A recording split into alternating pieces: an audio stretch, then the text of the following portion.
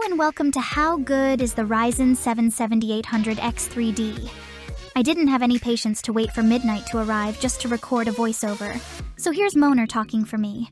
For testing comparison, the 7700X has been reverted to stock settings, but the GPU is still undervolted.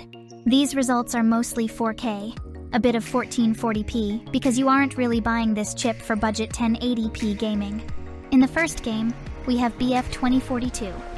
Little to no difference, but the power usage has been shaved off.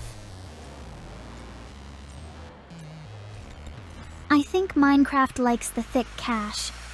Set at 32 chunks of render, the GPU is fast asleep.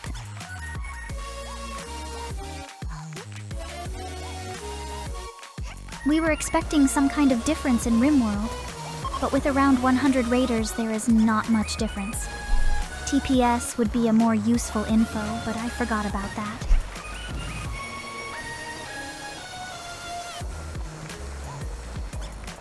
Craftopia shows improvement on the stacked cache as well.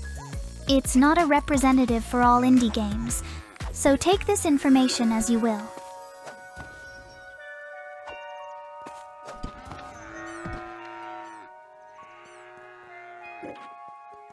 Company of Heroes 3 at 4K does not show much improvements as we are GPU bound, which is good.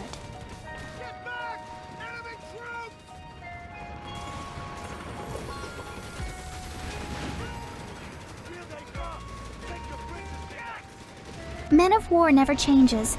Assault Squad 2 with 20 German Tigers is now playable with the stacked cache. The sequel is releasing soon, so we're going to check that out in the future, I suppose.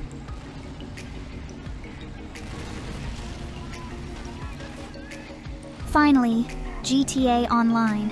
You would think that a 10-year-old game would run easily, but online is a different type of beast. Your performance will vary by the size of the lobby, and there is definitely a favorable result using this chip.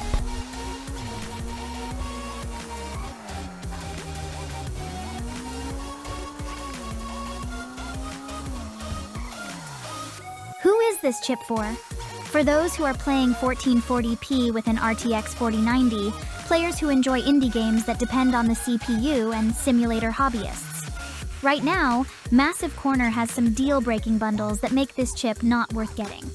$299 bundle for starters, and $599 bundles for both Intel and Ryzen if you want to dabble in a bit of productivity and mostly gaming.